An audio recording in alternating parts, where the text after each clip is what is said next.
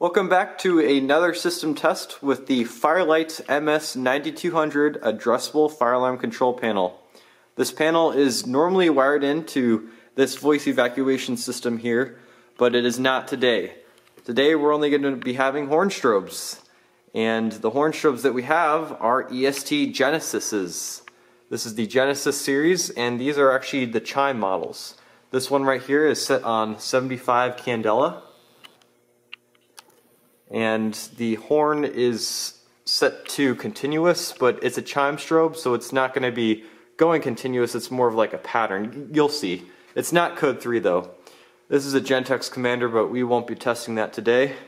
And here is a second Genesis. This one is also a chime strobe, and its strobe is set on 15 candela, as you can see. So today for this test, we're just going to test each smoke detector except for the duct detector. So we're just going to go boom, boom, boom. And we'll be using smoke Centurion. And I guess we'll hit a pull station in there too. So this right here is a Fire-Lite SD355 addressable photoelectric smoke detector. And let's go ahead and test it, simulating a real fire with smoke Centurion, which is simulated smoke. Here we go.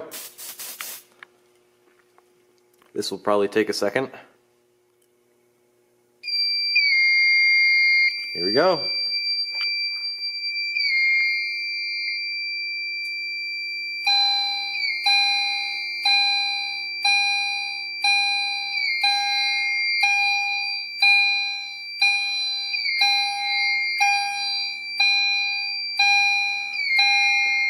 Both these are synced.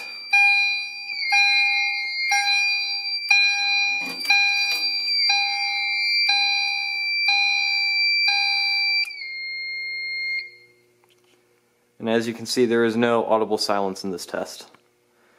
And let's test the next smoke detector. This is a System Sensor 2400 photoelectric. Here we go.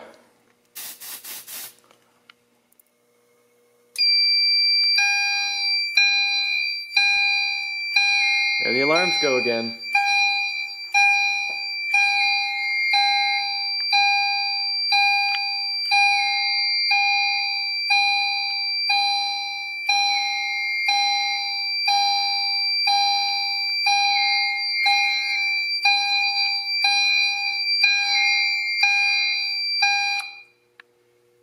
The System Sensor 2400 is actually a conventional smoke detector, and this is an addressable system.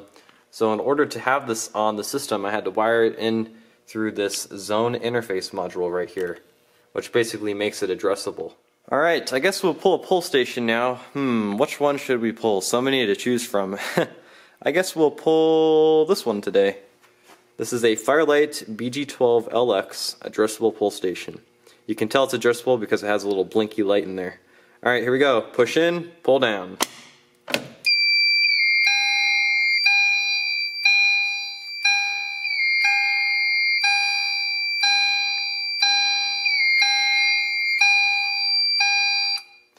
And like I said earlier, both those chimes are synced. So it sounds like it's only one alarm, but that noise it's making is actually coming out of both these, which is pretty cool if you ask me. Alright, now we'll reset this pull station. It doesn't need a key because the little tab right here is broken that normally holds the pull station closed. So you can just pull it and reset it. Alright, now we'll test the final smoke detector on the system. You might be thinking this is a smoke detector, but it's not. This is a heat detector. And then I mentioned already we wouldn't be testing the duct detector. So here we go. This right here is a Fire-Lite SD355 photoelectric smoke detector.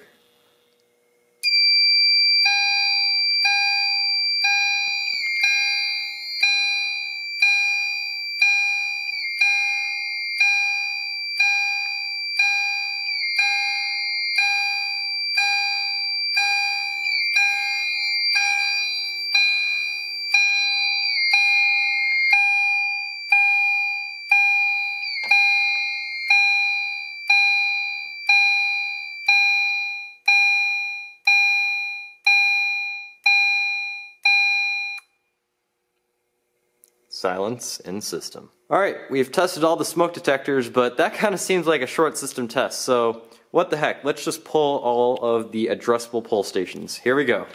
We've never done this before in a video.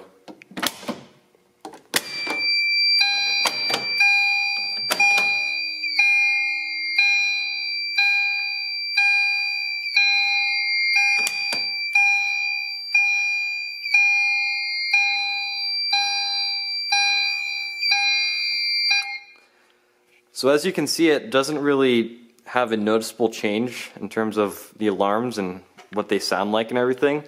But if you look at the fire alarm control panel, and this will be the same for most addressable systems, you can then scroll and see that there's multiple alarms coming up. So if that ever happened in a real building, you'd know something was up. Alright, let's reset all of these. Well, these are all Fire-Lite pull stations, so I got the Fire-Lite key right here and it's all ready to go. Here we go. I guess that one you don't need it. And let's get the rest of these. Come on.